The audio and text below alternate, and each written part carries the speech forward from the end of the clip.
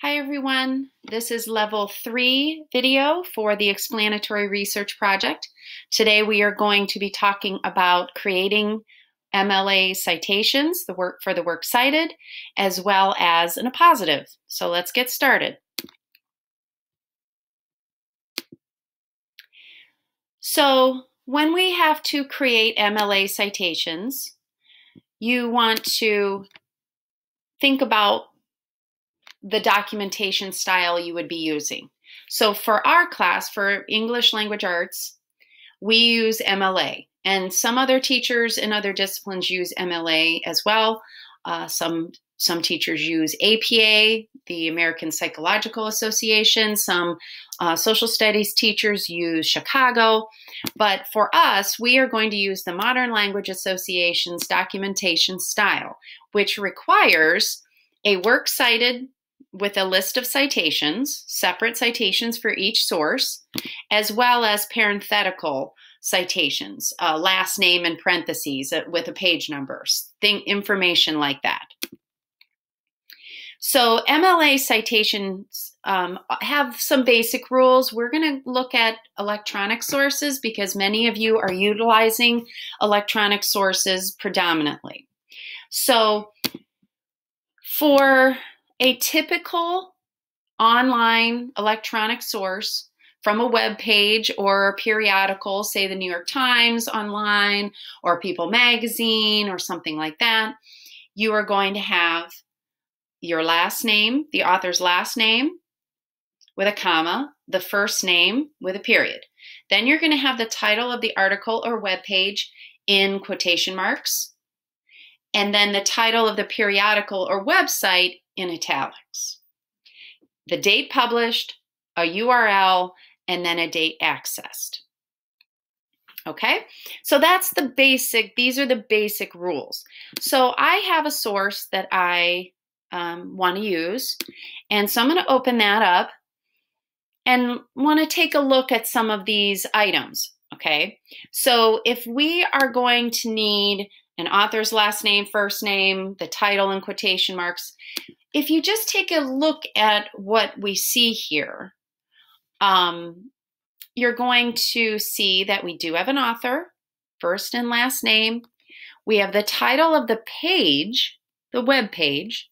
We have a website title, okay, which you can also see here in the URL. We know that it was published a year ago, so in 2019, and we know today's date.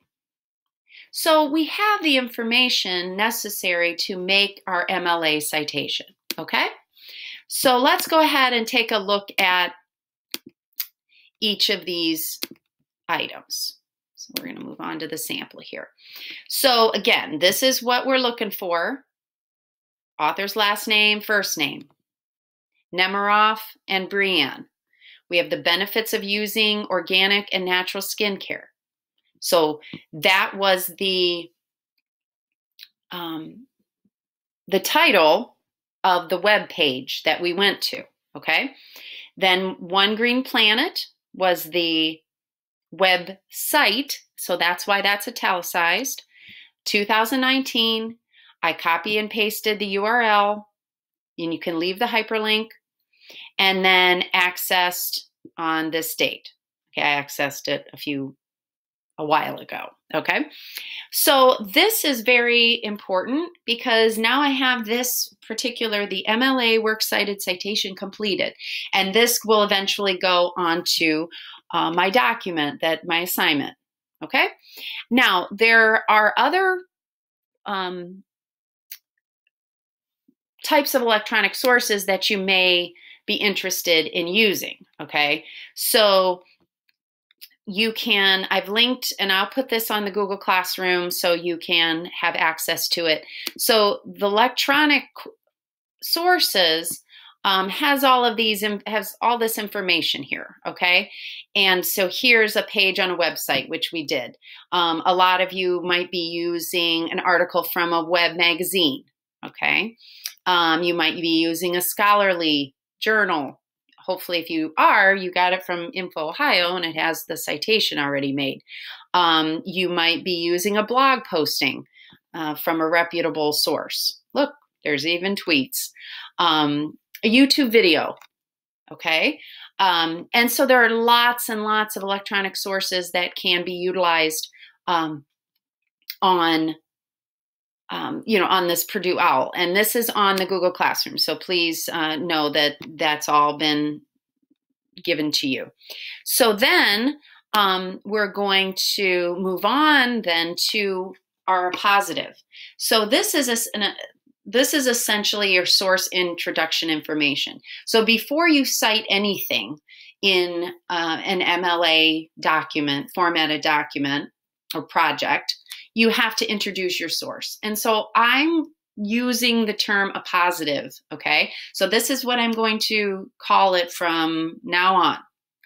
And a positive, essentially, in a grammatical standpoint, is a noun phrase that provides more clarity and specificity, which is necessary in a research project to show that you have found credible information. So if you're able to give some information about the author's credentials, the occasion, and a quick summary, then you're building your credibility as a writer as well as a researcher.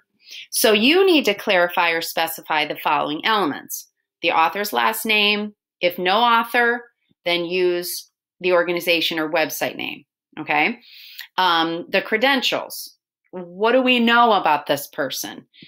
The title. Use correct MLA format. So for the title, it should be in quotation marks unless you're referring to an entire website, of which you shouldn't. The occasion, is it an article? Is it a video? Is it a web page? Is it a blog post? Okay. And then a 1 to 2 sentence maximum summary, just an overview of the source. Okay. Just so you can show your reader, your audience member, what is the basic information about this source. Okay. So here's my sample from the website I found from the citation. So I found out, I did a little quick search. I clicked on her name on the website, and she's a freelance writer from Los Angeles, California. Her credentials, she specializes in vegetarian travel, which I have no idea what that is, non-toxic beauty and entertainment interviews. So non-toxic beauty, if that's a specialty of hers, that gives her some credibility. The title, the benefits of using organic and natural skincare. You'll see here that it is a web page from an eco-friendly website.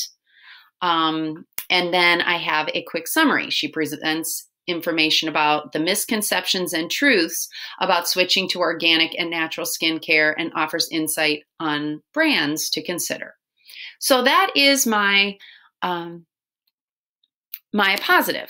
So your turn is to go to Google Classroom, to our class in the classwork tab, choose the level 3 assignment under the explanatory research project topic, open the Google Doc and get started and create your MLA citations and a positives.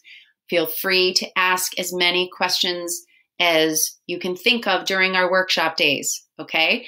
This is an important skill to at least become familiar with. I don't know that you'll ever memorize the MLA citation formats, but you'll get really adept at it and it will become second nature, I promise.